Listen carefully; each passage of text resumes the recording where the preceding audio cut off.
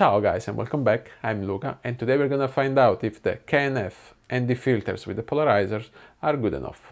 Stay tuned.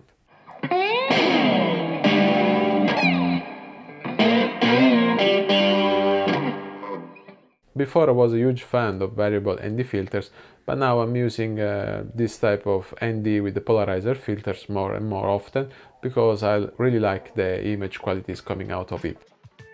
Let's start to talk about what are the conveniences of using a fixed ND with a polarizer together. If you care about image quality, you don't want to get cross-polarization problems caused by variable ND filters, and if you don't want to have vignetting in your frame, this is the filter for you. It can be a little bit annoying because you have to swap between 2 or 3 filters while filming outdoor, but I can guarantee you this type of filters will give you the best quality possible. And during my last trip in the Caribbean, I brought just the ND8 polarizer filter with a 24-105 f4 lens. I was filming in log.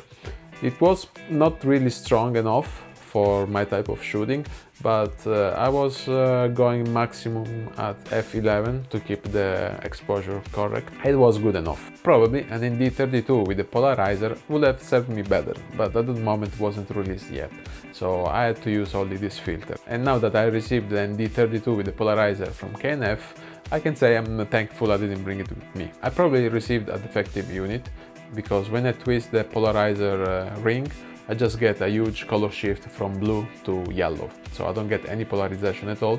It's just ruining my footage with this crazy color shift, so it's not really usable. I contacted the team from K&F and we found out that probably is the defective. The build quality of these filters is pretty good. I think it's just really strong hard plastic, and in fact they are really lightweight, and the filter is twisting really smooth, and it has a nice grip. They should be also scratch and water and oily resistant. I brought with me in Caribbean Sea, and they're pretty resistant. I didn't see any scratch while using the camera on the sand. So are these filters any good? I can say that ND8 polarizer is pretty good.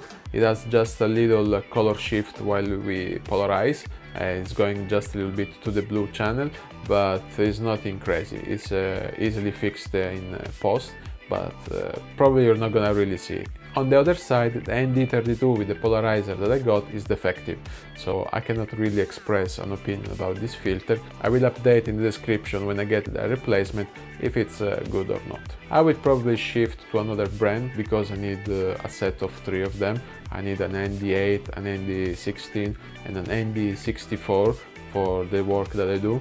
So until the K&F release an ND64 and a good ND32, I'm gonna work with another brand. I hope that this video was helpful in your decision making, and if you like this type of content, consider to subscribe. So see you next time guys, have fun, be creative and stay safe.